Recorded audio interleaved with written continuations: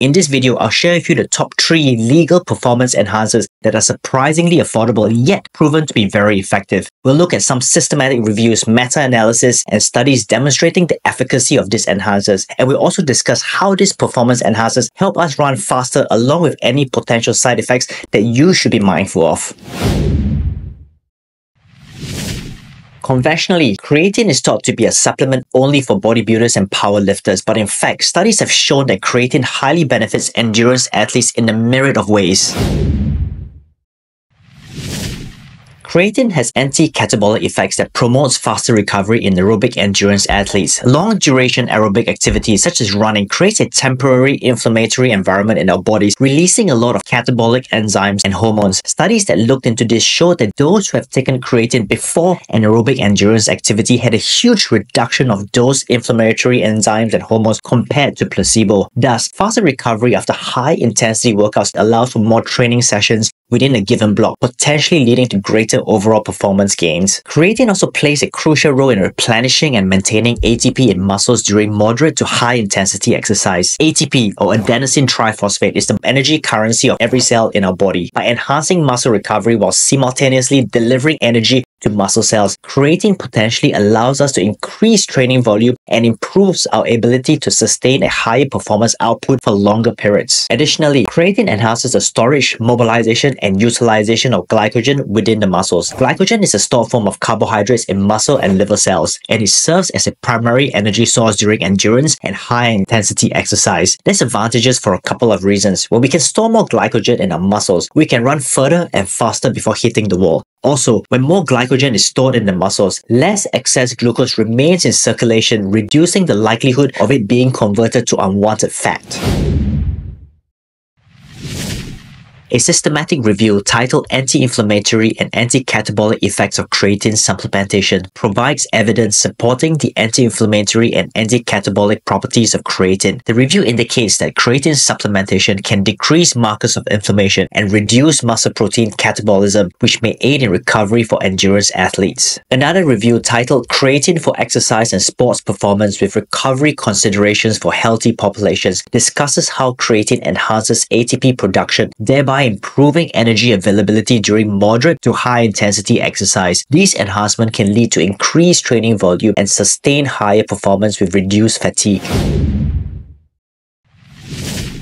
There are about 10 forms of creatine sold by a plethora of retail brands across the globe. The retail brand of creatine is not important because most retail brands do not manufacture their own creatine. The most important thing to look for is the form of creatine. The gold standard is creatine monohydrate. The other thing to ensure is that the product has been third-party or independently tested for purity and safety. Alternatively, look for a retail brand that uses a creatine monohydrate under the brand name Creapure. Creapure is a registered trademark brand of creatine monohydrate manufactured by a company in Germany. Creapure is not available for purchase by the end user, but on the Creapure website, you will find a long list of retail brands that uses Creapure creatine monohydrate in their products. It is typical for new creatine users to go through a loading phase of taking between 20 to 25 grams of creatine per day, divided into 3 to 5 doses for the first week. Well, the purpose for the loading phase is to rapidly saturate muscle with creatine, allowing users to experience its benefits sooner rather than waiting for gradual accumulation through lower daily doses.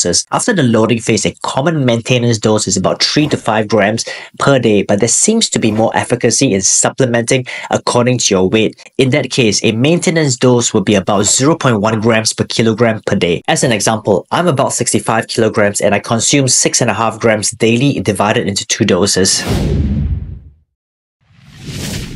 Long-term studies confirm that creatine is completely safe in healthy individuals, and the only side effect is minor bloating or weight gain due to increased water retention in muscles. The additional water weight is between 1 to 2% of body weight. As an example, I might be carrying an additional 0.65 to 1.3 kilograms of water because I weigh about 65 kilograms. For athletes concerned about their racing weight on race day, the associated water weight gain typically diminishes within a week when you stop taking creatine supplements. So if losing the final 1 to 2 kilograms of weight is important to you, stop supplementing with creatine about a week before your major race. It's important to note that while water weight decreases, any muscle mass and strength gains achieved through training and creatine use are generally maintained, provided you continue regular training and exercise.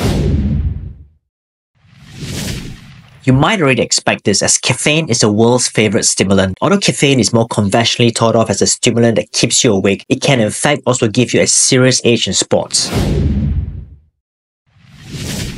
Caffeine acts on both the CNS, central nervous system, and muscles via different pathways and physiological mechanisms. Depending on the individual, caffeine can increase power output and performance anywhere between 0 to 17%, making it a very powerful legal performance enhancer for endurance athletes. Caffeine affects the central nervous system by blocking adenosine receptors in the brain, which delays the onset of fatigue and reduces the perception of effort. By doing so, caffeine allows runners to push harder for longer without feeling as exhausted. Additionally, caffeine stimulates the release of dopamine and norepinephrine, which enhances focus, alertness, and motivation, which are key factors in sustaining high-intensity efforts during training and racing. In the muscles, caffeine enhances muscle contractions by increasing calcium release within the muscle cells. This extra calcium enhances muscle contraction by generating more movement and force, leading to stronger and more powerful contractions. It also makes muscles more responsive by lowering the effort needed for activation. Caffeine also improves motor unit recruitment, meaning more muscle fibers are engaged, leading to better endurance and efficiency during long runs and intense efforts. Furthermore, caffeine has an impact on our metabolism as it enhances the mobilization of free fatty acids from fat stores, allowing the body to utilize fat as an energy source more effectively. This process helps preserve glycogen stores in the muscles, which is crucial for pushing the wall back in long-distance running. Finally, caffeine affects cardiac muscle contractions, improving the efficiency of the heart's ability to pump blood. It stimulates increased stroke volume, which is the amount of blood pumped per heartbeat, and that leads to greater oxygen delivery to working muscles. By improving cardiac output, caffeine effectively boosts aerobic capacity, delaying muscle fatigue and supporting prolonged endurance efforts. A systematic review and meta-analysis published in the British Journal of Sports Medicine examined the effects of caffeine on aerobic endurance, muscle strength, and power output. The analysis concluded that caffeine ingestion is ergogenic for aerobic endurance, supporting its role as a performance enhancer for endurance athletes. Another meta-analysis published in Sports Medicine found that caffeine ingestion led to an improvement in endurance performance when consumed in moderate doses. This supports the notion that caffeine can enhance endurance by delaying fatigue and reducing perceived effort. Furthermore, another systematic review published in the Journal of the International Society of Sports Nutrition reported that caffeine ingestion enhances muscle strength and power, which may be attributed to its effects on the central nervous system and muscle contraction efficiency. The optimal dose of caffeine is between 3 to 6 milligrams per kilogram of body weight. To find the optimal dose of caffeine that's right for you, you need to test this in training. Through testing, I found that my optimal dose of caffeine is about 4.5 milligrams per kilogram of body weight. At this amount, I feel the most ergogenic effect without feeling any symptoms of caffeine overdose. But when I go up to 6 milligrams per kilogram of body weight, I start to feel a bit dizzy and nauseous. Caffeine pills work better than coffee or any other caffeinated beverages because not only is it easier to control your caffeine dosage with pills, but research also shows that pure caffeine is more effective than coffee to boost performance. Caffeine levels in the bloodstream peak about 1 hour after consumption, and it has a half-life of about 4 hours, so time it to experience the most ergogenic effect when it counts. High doses can cause jitters, increased heart rate, and gastrointestinal distress. Also, tolerance to caffeine also builds over time, so you may need to cycle your caffeine intake for the best results. What I typically do is I desensitize myself from caffeine for about a week before race day, which means that I do a caffeine fast for about 7 days leading up to an important race with the goal of being more sensitive to the ergogenic benefits of the caffeine on race day. And trust me, this works. In the US, it goes by the brand name Tylenol. For the rest of the world, it's Panadol. Yes, that's the same painkiller that you would take for a headache, but research suggests that it might help endurance athletes push their limits. In its conventional use, acetaminophen is widely recognized as a pain reliever and fever reducer, and it functions similarly in the context of running by dulling the pain perception and lowering body temperature. Acetaminophen works exclusively in the brain, influencing how we perceive pain and effort. Much of our ability to sustain high-intensity efforts during training and racing is dictated by how much discomfort we can tolerate. Acetaminophen reduces the brain's interpretation of pain, which in turn reduces the sensation of exertion. This allows us to push for longer before reaching what would normally feel like our physical limits. The other way acetaminophen may enhance performance is through its ability to lower core body temperature. When we run, especially in hot or humid conditions, our bodies struggle to dissipate heat efficiently. A rising core temperature increases cardiovascular strain, reduces neuromuscular efficiency, and accelerates fatigue, which ultimately will lead to limiting performance. Studies have shown that acetaminophen can lower core body temperature during exercise, and that helps runners maintain optimal function for longer periods. This effect is particularly beneficial during races in warm climates, where overheating is a major performance limiter. Finally, acetaminophen blunts the body's natural fatigue signals. During prolonged training and racing, fatigue is regulated not just by energy depletion, but also by signals from the brain designed to protect the body from overexertion. Acetaminophen interferes with these signals, meaning runners may not feel as exhausted as they actually are, and this enables them to push beyond their usual endurance threshold. This is useful especially in later stages of a race where mental fatigue often becomes as challenging as physical fatigue.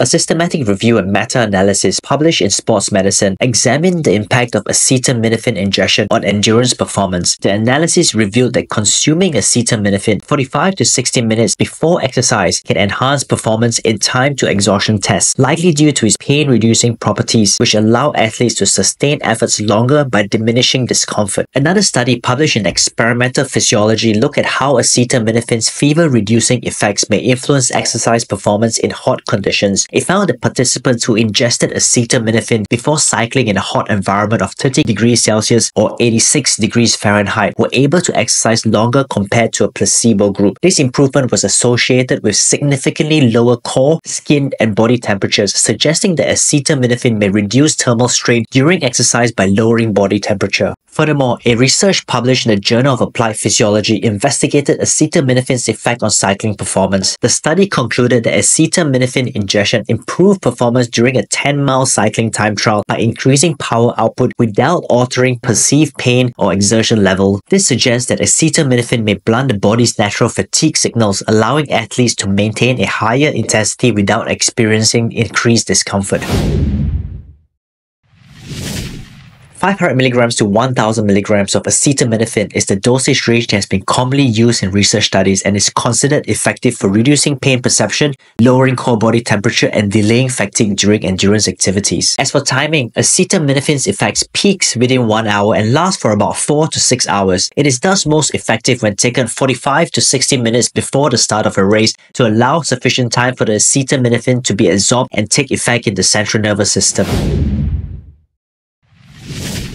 Acetaminophen is metabolized by the liver, and at high doses exceeding 4000 milligrams per day, it can lead to acute liver damage or even liver failure. This risk is amplified when combined with alcohol consumption or if it's taken for extended periods. Some individuals may also experience gastrointestinal discomfort, nausea, or allergic reactions. For these reasons, acetaminophen may be something to take only on race day, plus on a few race intensity efforts prior to the race day just to test how well it sits in your gut. From an endurance performance point of view, acetaminophen's ability to mask pain might lead to overexertion, increasing the risk of muscle strains, joint damage, and other injuries by preventing the body from properly perceiving its limits. It's important to recognize that acetaminophen is a drug, and depending on individual perspectives, its use in sports can be somewhat controversial to some people. That said, caffeine is also a drug that stimulates the central nervous system, yet it faces little to no controversy, and creatine is a dietary supplement. Ultimately, the decision is yours to make on which ergogenic aids to use. I'm just putting it out there as an option for you. Altogether, creatine, caffeine, and acetaminophen are 3 legal, effective, and cheap performance enhancers that can help you run faster, and their efficacy is backed by science. Just remember that the use of ergogenic aids is not meant to replace consistent training, as that's the foundation of athletic performance. On that note, watching this video here will help you to run faster at a low heart rate. Thanks for watching and see you in the next video. Cheers.